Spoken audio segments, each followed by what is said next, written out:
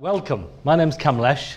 I've the pleasure and honour of making some opening remarks today. I sort of said to Danny, I'm speaking for 3 minutes. She said, no, we got you down for 10.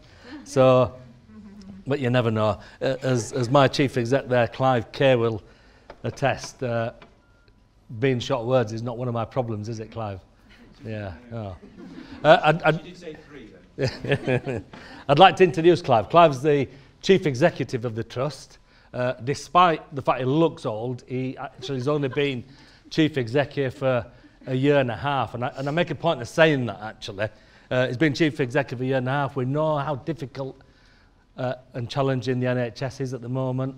This hospital is no different. We're a big teaching trust in the middle of a city with many, many challenges. 360 odd million pound turnover, 6,000 sort of people working in and out, 5,000 full-time staff. When I came about a year and a half ago, and then Clive was appointed shortly after, we've made some big changes and we've learnt a lot. We've changed governance structures, we've had new buildings being developed everywhere, we've got the staffing challenges, financial challenges. And I mentioned that because I think only yesterday Clive was nominated as one of the top 50 chief execs in the country by HSJ. So well done, Clive. In a very short space of time. And one of the reasons why I hope, besides the fact you had excellent mentorship and leadership, is we've learned over the last year that a place like this can't exist without talking to people, without talking to staff, without talking to external stakeholders, without making partnerships, without being creative and innovative. It's not just about keeping the ship going. It's not just about making sure we cut the budgets where we have to do.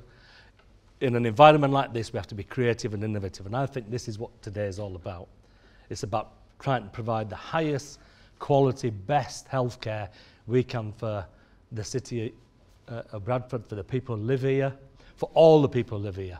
If people have a dementia, living with dementia, they need to be able to live a full and active and happy life, not be hidden away. And I think that's really important. And I think creativity and innovation can help to do that. Technology, without a shadow of a doubt, can help to do that. And I sort of came back from London yesterday and rushed to one of the wards to be with Danny to have a look at one of these My Life units. And Graham, I didn't sleep well last night because all the ideas that kept coming from this thing, I thought, wow, it's such a simple concept. Why haven't we done it? And why don't we use it? Why don't we develop it? Why don't we develop it for multi-ethnic populations? Why don't we develop it for people who learn disabilities? Why don't we have it developed so we can make them cheaper and bigger and put one in every house and link everybody up? But that's the future, because the healthcare system as it exists will not survive. Don't matter if our friend Jeremy Hunt puts another 20 billion in, it will not survive. It is going to break. We have to think differently.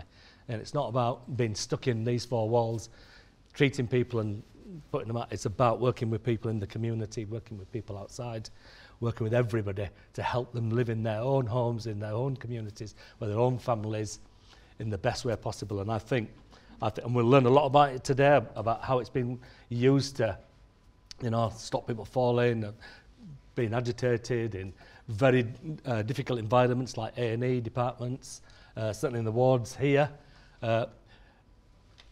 It's a fantastic product, and I'd love to see how this can be developed. Things like this don't simply happen. I mean, in organisations you need good leadership. I mentioned Clive's leadership in terms of engaging with our staff and learning and listening and looking. But we've had, Danny here and her team, without somebody constantly saying, dementia, you forgot to do this, it can easily drop off the agenda. You need that leadership constantly. And it makes a huge difference to have those individuals with passion that carry on that battle as it was, because it does become a battle sometimes to forget. Many years ago, I was working with the Mental Health Act Commission. So I was a chairman of the Mental Health Act Commission that was responsible for looking after the care and treatment of all patients detained in England and Wales. And we espouse great values of working with service users. We espoused them and talked about them and told everybody else to do it. I'm not sure we did it quite well until about 7 years at the beginning of my chairmanship. We had an opportunity for a board member, and all the usual people came with their qualifications and skills to be a non-executive board member, and a young woman came and says, you know, I probably don't meet all the essential requirements, but I'm a good commissioner, and she was. I've been sectioned 3 times in my life.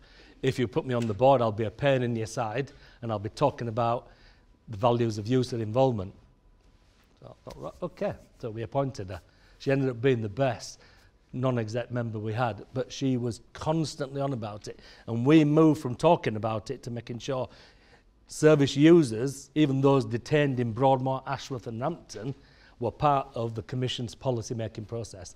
So co-production, producing these units, learning from our patients, learning from people we work with, from carers and families, is without a doubt the best way forward. So it's great for me. 35 years ago, I was an ambulance man bringing patients to this hospital.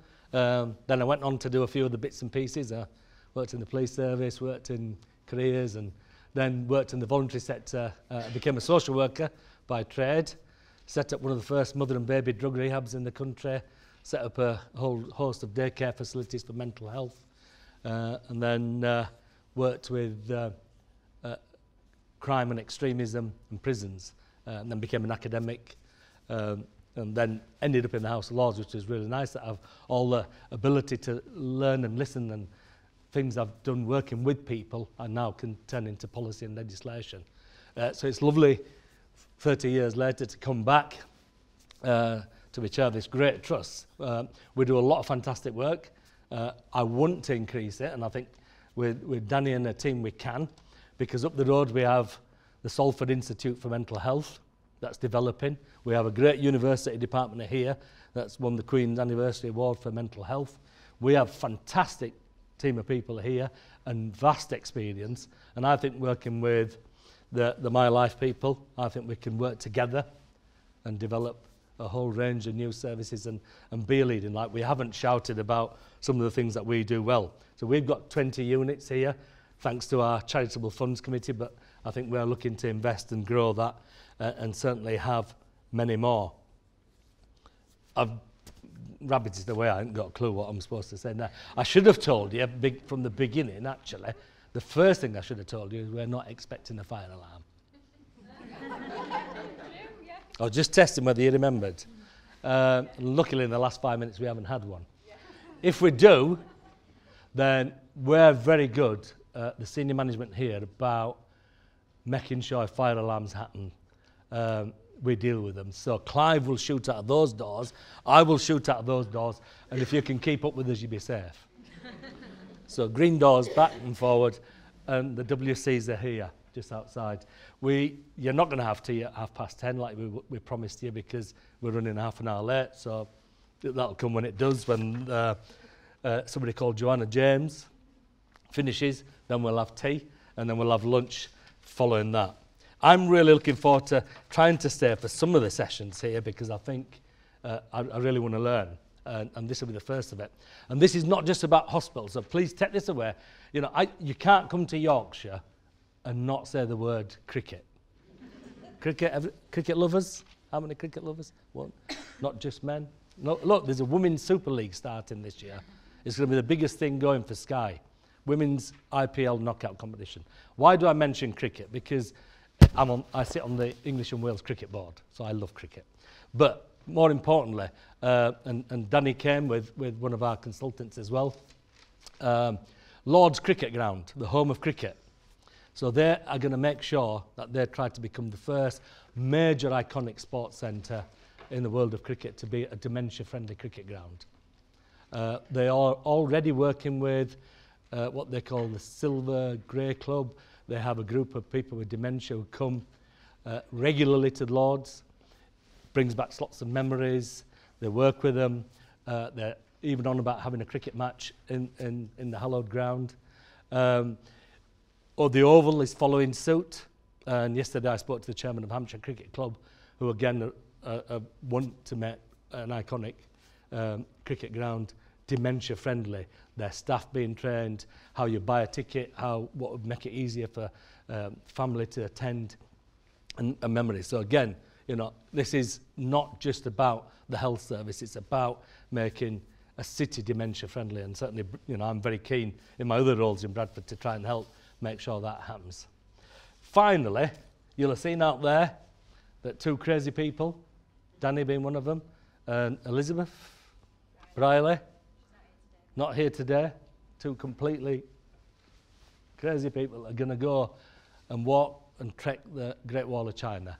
But we all need to put our hands in their pockets because they're going to go and raise some money for a really good cause. Forget-me-not charity. So, well done. Hope that works well. We shall watch you from the comfort of our own homes on WhatsApp or whatever it is. We'll watch it. I hope you enjoy the day. I hope that's been long enough and short enough. And I look forward to listening to some of the other speakers. And the first speaker is going to be Sharon Parsons. Welcome, Sharon.